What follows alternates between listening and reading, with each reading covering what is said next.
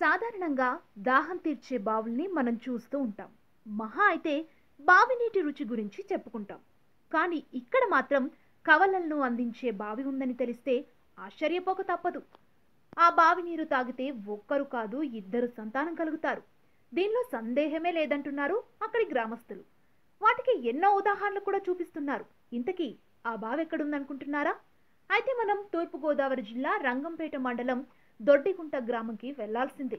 అక్కడ సుమారు 100 మంది కవలలున్నారంటే అతిశయోక్తి కాదు.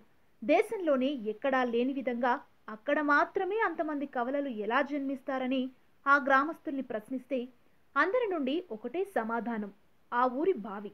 ఇంతకీ ఆ బావి నీరు తాగితే నిజంగా కవలలు పుడతారా అంటే ఆ ఊరి గ్రామ ప్రజలే ఉదాహరణ. తూర్పుగోదావరి జిల్లాలోని రంగంపేట మండలంలోని దొడ్డిగుంట గ్రామం 4000 జనాభా కలిగి ఉంది. అయితే దొడ్డిగుంట గ్రామం ఒకటే అయినా చిన్న దొడ్డిగుంట, పెద్ద దొడ్డిగుంట గ్రామాలుగా పిలువబడుతున్నాయి. సుమారు 150 సంవత్సరాల గ్రామ చరిత్రను తీసుకుంటే నాటి నుండి నేటి వరకు కవలలు జన్మిస్తూనే ఉన్నారు. అయితే సుమారుగా 20 సంవత్సరాల క్రితం గ్రామానికి బండి శ్రీనివాసమూర్తి అనే ఉపాధ్యాయుడు జనాభా లెక్కల కోసం ఆ గ్రామం వెళ్లారు. అయితే అక్కడ అనేక మంది కవలలు ఉండటంతో ఆయన ఆశ్చర్యపోయాడు. మరుసటి ఏడాది శ్రీరామమూర్తి అనే గ్రామానికి ఉపాధ్యాయునిగా బదిలీపై వచ్చారు. దీంతో ఆయన గ్రామంలో నివాసం ఏర్పరచుకున్నారు. అప్పటికే కుమారుడు కలిగి ఉన్న ఆయన గ్రామస్తుల వలె ఆ నూతి నీటిని తాగటం ఆరంభించాడు. దీంతో మూర్తికి కూడా కవల పిల్లలు పుట్టడంతో ఆయన ఆశ్చర్యపోయాడు. ఆ బావి నీరు తాగటం వల్లే తనకు కవలలు జన్మించారని పూర్తిగా నమ్మి ఇదే విషయాన్ని అప్పట్లో పేపర్ వారికి వివరించటంతో వారు దీనికి ప్రాచుర్యం కల్పించటంతో కవలల గ్రామం అనే పేరు దక్కింది. దీంతో తెలుగు రాష్ట్రాల్లోని అనేక పట్టణాల నుండి సంతానం కావాలని వారు ఈ గ్రామాన్ని సందర్శించి బావి నీరును తీసుకువెళ్లి సంతానం పొందుతారు. అంతేకాదు ఇక్కడి నుండి నీరు తీసుకువెళ్లిన వారికి అనేక మంది కవలలు కూడా జన్మించినట్లుగా గ్రామస్తులు చెబుతున్నారు.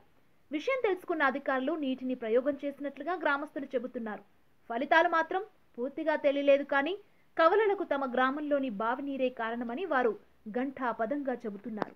గ్రామంలో ఏ వీధిలో చూసినా కవలలే కనిపించటంతో కొత్తవారు తికమక పడుతుంటారు. అదేవిధంగా పాఠశాలలో కూడా ఉపాధ్యాయులు వీరిని తేల్చుకునేందుకు అనేక కష్టాలు పడాల్సి వస్తుంది. ఎక్కువగా వీరికి రామలక్ష్మణులు, రాముడు, సీత, గంగా, మంగ, లవాకుశ, సీతాగీత వంటి నామకరణాలు ఎక్కువగా వినిపిస్తుంటాయి. వీరికి పూర్వం నుండి కూడా ఆ బావి నీరు తప్ప వేరే ఇతర నీటి వాడకాలు ఉండవు. నీటిని వారు వాడరు. మంచినీటి దగ్గర నుంచి వంటకు కూడా ఇదే నీటిని ఉపయోగిస్తారు.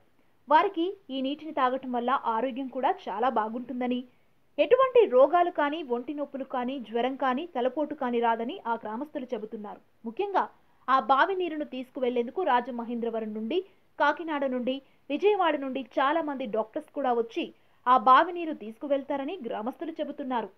ఏది ఏమైనప్పటికీ కవల పిల్లలు పుట్టాలంటే ఆ బావి నీరు తాగాల్సిందే. మీరు కూడా ఆ బావి నీరు తాగాలనుకుంటున్నారా? అయితే తూర్పుగోదావరి జిల్లా అనపర్తి నియోజకవర్గం దొడ్డిగుంట గ్రామానికి వెళ్లి రావాల్సిందే.